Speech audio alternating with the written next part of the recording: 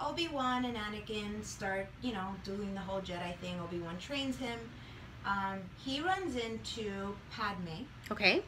Now, they ran into each other back when he was 9, when Qui-Gon took him because they were rescuing her. She was like a teenage queen, and he was 9. And he told her, I'm going to marry you one day. And she just laughed it off, saying, you're too young. So now fast forward, where Anakin becomes an adolescent. He's in the 18, 19-year-old range. Okay. They cross paths again. And Padme's like, oh, you're all grown up. Look at you, little Annie. Right? And he was still crushing on her. And they meet up and sparks fly. Right. So wait, that's an attachment figure. That's a positive one. She's a friendly one. But she's doing what most of us do, which is looking to love to fill our love bucket. And for Anakin, it's super duper empty. So if something bad happens to Padme, that for sure would seal the deal. Right, we don't know that yet though. Oh, what's going on? See, I gotcha. So Obi-Wan's still training him. Anakin, like a lot of teenagers or one would think, is, I can do everything. I'm good at everything. I don't need to be corrected. I can kick everyone's butt. Obi-Wan is like, no, let's slow it down. You're a Jedi in training. Maybe this way is better. And Anakin's like, no, my way's better. Okay, so that's where a lot of adults get confused. So Obi-Wan is getting confused like a lot of adolescent parents do. This is not about lack of humility or egotistical or them telling you that they know better. It's about him. Well, remember, he needs control, power, and anger is his #1 emotion. Right? So that pretend that I'm strong, that I know better, it's actually covering up a feeling of not feeling good enough.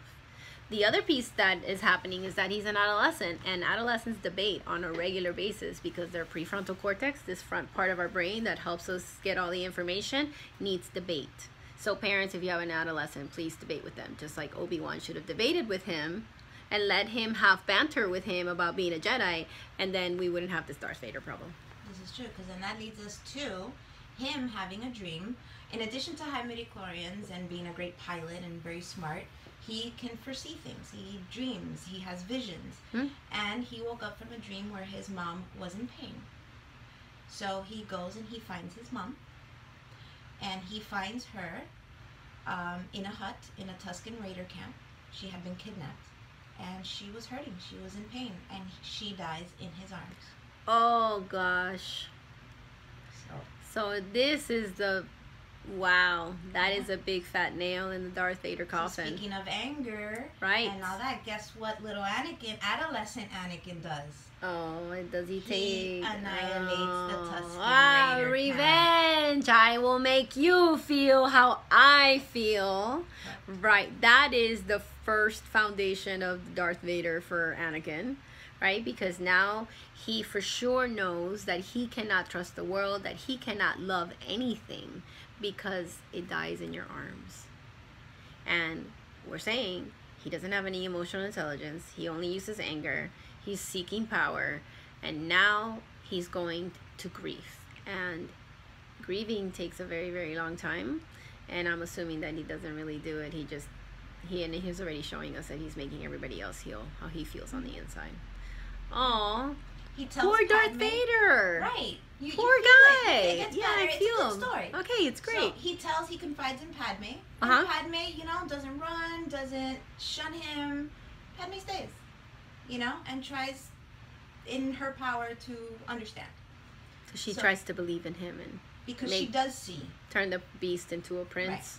Right. Yeah. But all this time where Obi-Wan's like, don't act on that anger, don't act on the fear, he is also speaking to who we know as Chancellor Palpatine.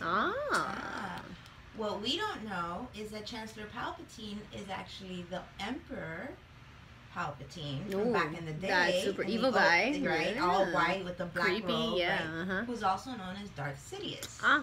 And Darth Sidious, Chancellor Palpatine, lets him know, hey, it's okay to act on that anger. Feel your feelings. It's okay. Okay. So 2 things. Obi-Wan should have empathized with him and told him, you are so angry because you're so sad. Look at all you've lost.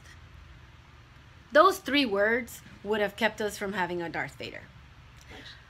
Palpatine, however, is doing something that adolescence needs, which is giving him an opportunity to risk take and to novelty seek, and also feeding into that piece of his anger and his power.